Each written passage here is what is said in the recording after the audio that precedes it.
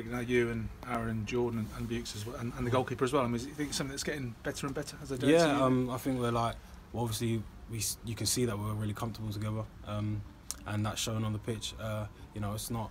We're not happy to have conceded that many goals on Saturday, but we know that the results before that and the results that could come, we've done really well. We've been keeping a lot of clean sheets, and that's what we're focused on. We're focused on keeping as many clean sheets as possible because we know that we're players that can have that moment of magic when they can get the results in the end.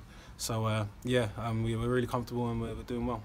On a personal level, playing senior football week in, week out, this is what you left Wolves for in the summer, to come here and exactly. It's massive. I think for any player, playing week in, week out is it's the most important thing, and obviously when the results are there as well, you're really enjoying it. So yeah, I'm enjoying it.